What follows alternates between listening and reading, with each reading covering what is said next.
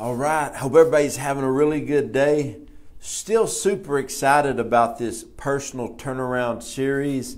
Just really excited about just everything that I've been hearing, the comments, the feedback, the people that have been messages from the Facebook Lives and also the YouTube channel for the different people that have been watching and sharing, and just excited about giving these 12 keys of personal turnaround. You know, there's so many different aspects to living a life that's successful and with God and successful in what God has called you to. And so just honored that you would spend this time with me. And man, I tell you, I got some notes today. Now tomorrow is going to be our last day in this series, but I'm going to continue to be on our Facebook ministry page every morning at 8:30 in the morning and releasing 1 to 2 videos a day on our YouTube. So just want to thank everybody for being on here with us, and let's jump in this today. What I want to talk to you about is character. Character is one of the most important things you will ever have in your life. Proverbs 22:1, it says, "A good name is more desirable than great riches. To be esteemed is better than silver or gold." And that is so true, and that is so powerful. We have so many people in the body of Christ that are so gifted, talented, with amazing abilities, but the problem is they do not have character. People ask me all the time, would you rather have somebody highly gifted or somebody with a lot of character? I said, well, I prefer if you could put the two together, but character is one of the most important things. John Maxwell, he always says this: if you can be anything in this world, be counted on. Be somebody who people can count on in life.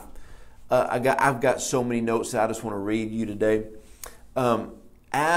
As a leader, my main desire personally is to help everybody be successful in life. And my wife and I, we have a church in Texarkana, Aurora Church, Texarkana. We have an apostolic network, which is more like a family. But when people come in, they always want to tell me, when I first meet them, they want to talk about gifts, talents, and abilities, and this and that. And I say, hey, all of that is great.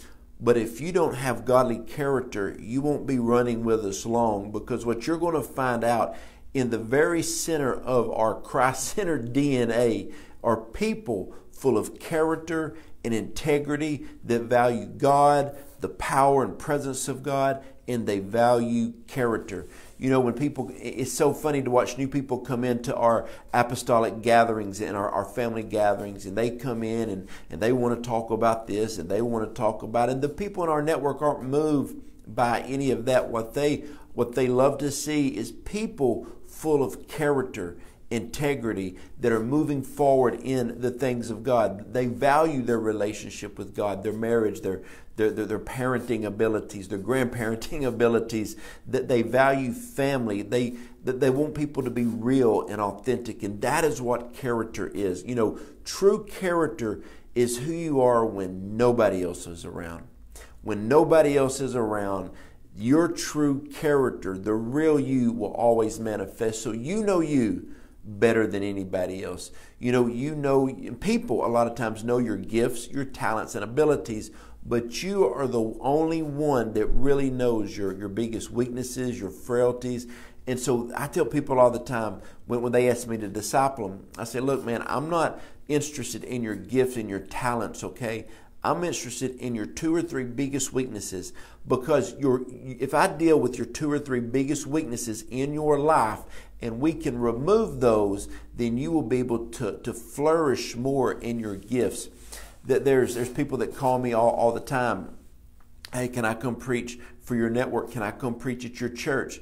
Man, they've got the gifts and the abilities that would probably bless the people. But here is the problem. When somebody comes into our church or ministry, people start following them. And when they start following them, then they will see over the next few months their character. I know in the past 2 years, there's been about 3 people that I'm talking about here. Of course, I would never say their name, but they would call me and said, hey, Apostle Jojo, man, we want to come preach for you. We want to come and minister. And I felt the Holy Spirit say, no, don't let them. Every time one of those people messaged me, within the next 90 days, they had something happen in their life. They did not have anybody speaking into their life. Therefore, their character was not intact, and they had a mess up, and it basically destroyed their ministry at that time. We pray that they're restored. But all three of them just completely shipwrecked. Now, if I would have had them come in and they stood on our platform and ministered, everybody that follows us would have probably started following them on social media. But then what would have happened is they would have saw what they went through, and they might have even jumped on the train with them, and then there was a train wreck. That is why you have to learn to value character. Your gifts will get you to a place in life, but it is your character that will keep you there. I tell people this all the time. You know, your gift will get you on a platform, but it is your character that will keep you there. For the lack of character, you will end up falling off the platform. And it happens all the time. When people start running with my wife and I, what they will do is they will start running. And a lot of times people can run with us for a certain amount of time, an allotted amount of time. And then this is how I deal with things. A lot of times somebody, they'll have a character flaw, and I will say, Holy Spirit, if they need to exit right now, let them exit.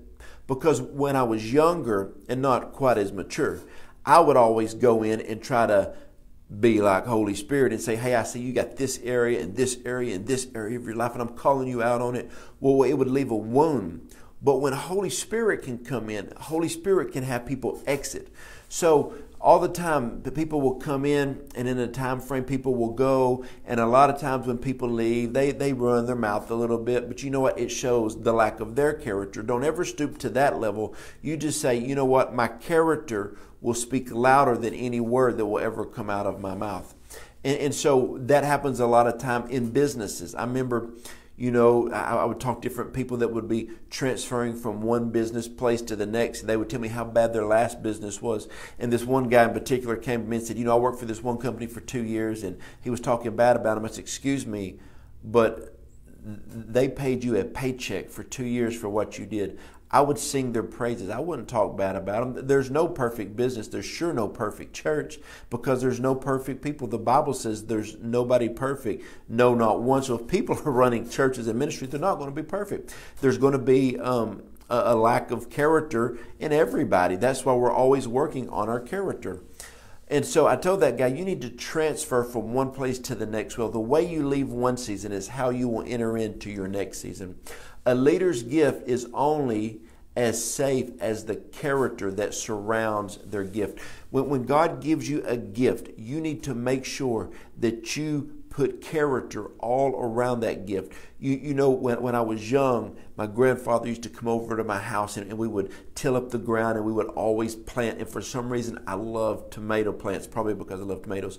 But he would always put those big metal garter rails around. I said, why are you putting that around the plant? He said, to keep some things out, because the seed we have is a valuable seed. So when you put that in the ground, it is guarding that. You've got to put character around your gift. The biggest flaw people have is they think that their gift is so big that they don't have to have character. You know, people all the time, they say, how do you judge as if you're successful? I said, well, I really don't. But if I did, I would see the 5 or 6 people closest to me. And if I could tell that I have people full of character around me, the main leaders we have around me running with me, it shows that I have character. You see a lot of people in the world, they don't care about character. You know, that they just run to and fro and they don't care. But what you do in your life, you need to be a person full of character.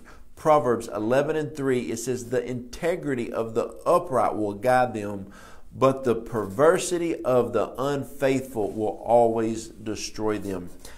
I do not want to be a flash in the pan in life, business, ministry, marriage, parenting, none of that.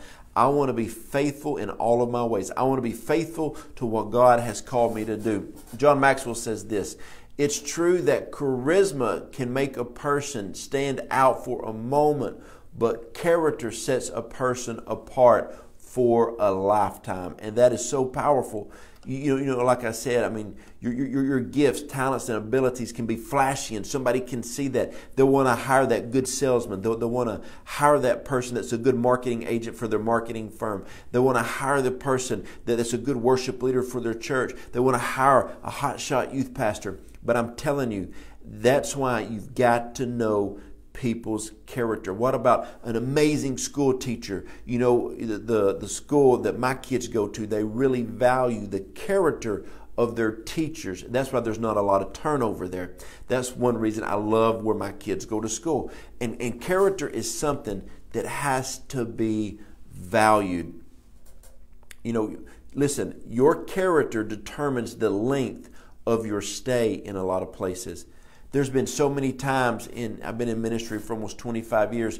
I've seen people come into a church and they want to find their spot in leadership, and they want to find their place, and they want to do this and do that. But all of a sudden, the first time their character has a flaw in it and leadership comes to them, if they think their gift is so big, they'll just bounce off of the leadership and go do whatever. They'll say whatever and they'll walk away, but there's a deep character flaw inside of them.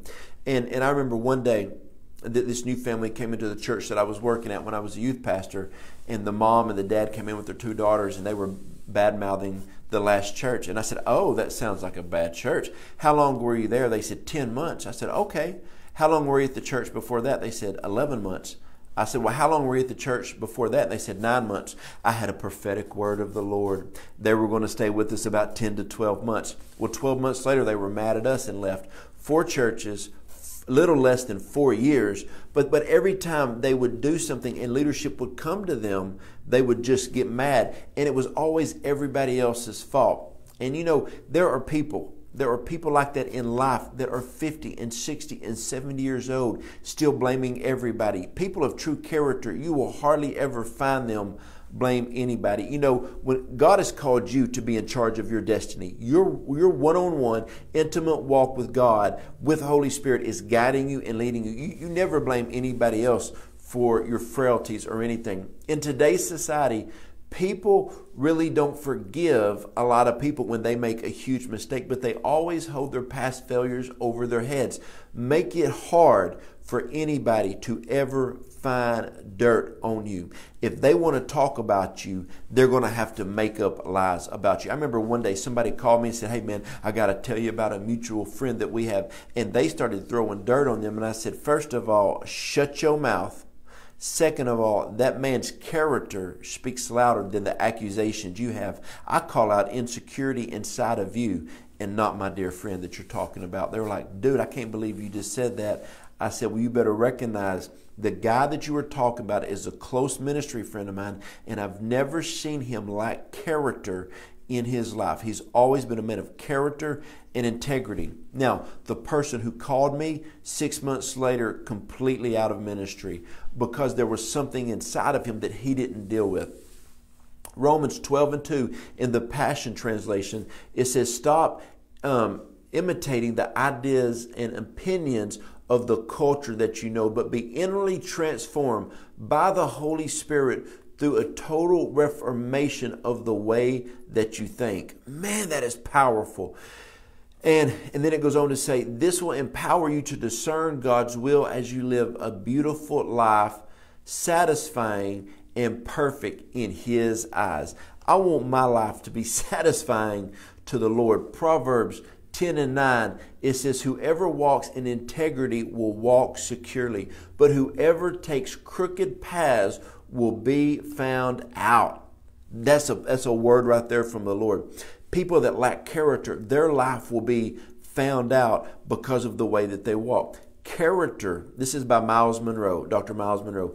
Character is the foundation of all aspects of effective leadership. My friends, if you do not have character, you will not stand. Now, I know a lot of people of great character who have went to work for a business that paid them good, had good benefits, and as they got deeper and deeper into the business, they would call me and say, "Apostle, pray for me. This business really doesn't have character."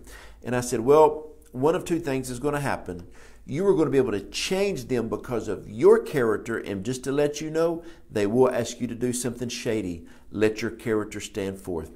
And you know, 9 times out of 10, unfortunately, those people are removed, but they left their mark on that company because of their character. True character is who you are when no one else is around. When no one else is around you, what type of character do you have?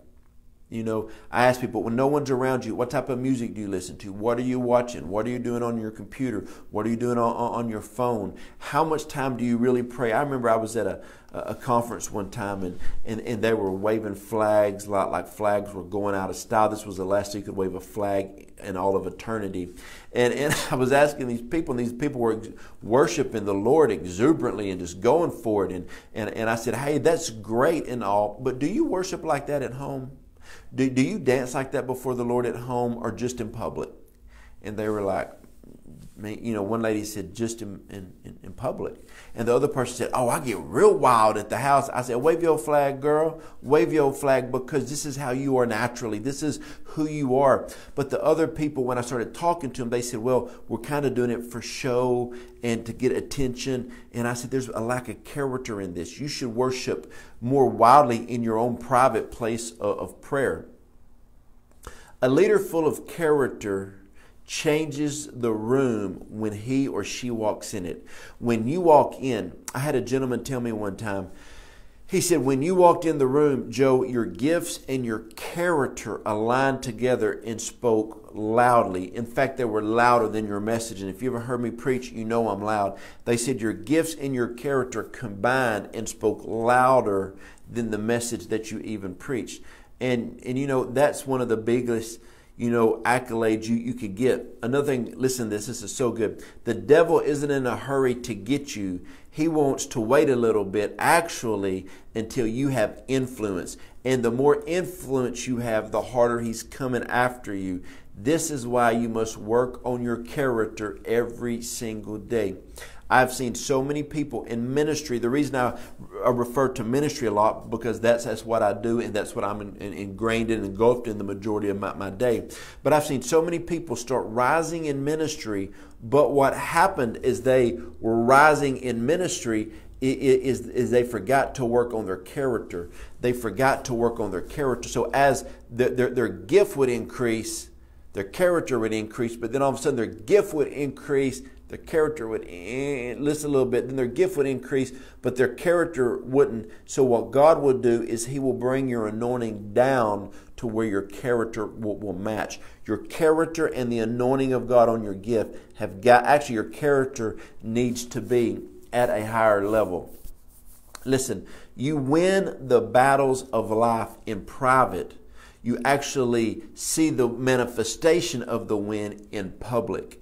You know, you win the things in the private place before you're actually, it's determined your victory. I've heard boxers say you win the boxing match actually in your preparation.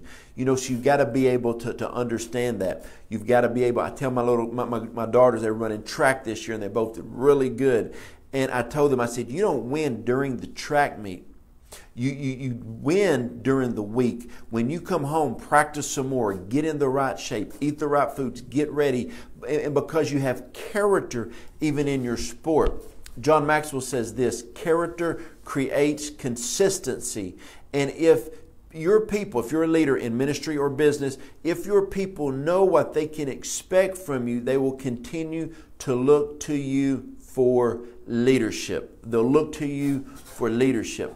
Dr. Miles Monroe says this. It says we lead out of our belief system. What do you stand for in life? What do you stand for? You know, people, if they look at you, if you are a leader, if they're looking to you, they better know your core values. They better see your core values and know what you stand for. Listen, people are not impressed by your gifts, your talents, and abilities. If they are shallow. They need to be impressed by your character and your integrity. Your belief systems are the standards and convictions in your life. We must all learn to stand for something in this life. You got to stand for something. Character is something that takes years to build, but can be destroyed in a second. You know, I say this all the time, but I have an amazing walk with the Lord, and that is the number one focus and priority of my day. I have an amazing relationship with my wife. My kids and I, we have a great relationship. In ministry, everything we do, we have a great relationship with the majority of the people in our church, in our network and all that. I can lose everything in a second. But my wife, my children, our church, our ministry, they don't deserve for me to act out of character. You ever heard the old saying, oh my goodness, they were just acting out of character. Well, what is that? It is that there was something inside of them that they haven't completely allowed Holy Spirit to deal with, and it manifested in public. Somebody manifested on me recently, and I said, hey, you just manifested in public on me. I still love you, but here's what I want you to know. That was brought out for you to see and everybody around you to see. Now deal with that and get stronger in that so it never happens again. And there's so many times in your life you will be tested in public and your true character will come out. Recently, mine was tested, and I still have a tongue. I still have a bottom lip. I about bit them off, though. Like somebody had said something and people went and looked at me in public, and I was like, okay. And I was just smiling. It was hard, but I was smiling through it because the initial thought that came to my mind, my tongue was like, actually, Holy Spirit was like holding, I don't know what, but right then I said, okay, what surfaced up for me to think about 5 years ago, I would have spouted it out. But now I said, now I've got to work to where I don't even think like that anymore. You've always got to work on your character.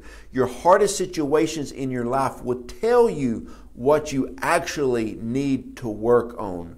There you go, friends. Personal turnaround day number 11 is character. If I got to put a second word in there, I'll say integrity. I want to run with people full of character and integrity. And if you're running with people and they do something a little bit out of character, you say, hey man, that's out of your character. Your gift is above you doing that or saying that. And they'll say, why do you say that? And you'll explain it. There's been so many times I've done that to people, and people turn, and they'll turn and get stronger. But then also I've seen so many people that will say, nah, whatever, man, that's just something little. And that be the very thing that destroyed them. The Bible says in Solomon, it is the little foxes that spoil the vine. So every day of your life, work on your character and watch what God will do. I remember years ago, I was on a traveling softball team. There was this one guy that played a certain position. This dude was lights out, amazing ball player, but he had a problem showing up on time, and a few times he left us stranded. Well, there was another guy that played the same position, wasn't quite as good, wasn't as good of a hitter, but he was always there. He would show up to practice, show up to the tournaments. He would pitch in, man. He was fun to be around. And you know what? We chose him over the other guy because the other guy was inconsistent. People that have ministry, people that have businesses, they want reliable people on their team. We have some people in our ministry, Jeff and Michelle McFarland. You know what? I never question their character. I never question them. And, actually Michelle is our administrator. She works for us full time, and Jeff helps us with so much and does a lot of part-time stuff for us. I never really worry about them, because their character. You need people around you full of character, and you need to be a person full of character. I'm telling you what, when you have character in your life, you're not always looking over your shoulder seeing, oh, do I have to backtrack of anything I did or I said? No, it is a lifestyle full of the Holy Spirit guiding you and leading you. I hope this video helped you and encouraged you today. Tomorrow's the last day in this series, and I'm going to be going over the Word of God, the Bible, and we're going to talk about how getting in the Word can help you have a personal turnaround.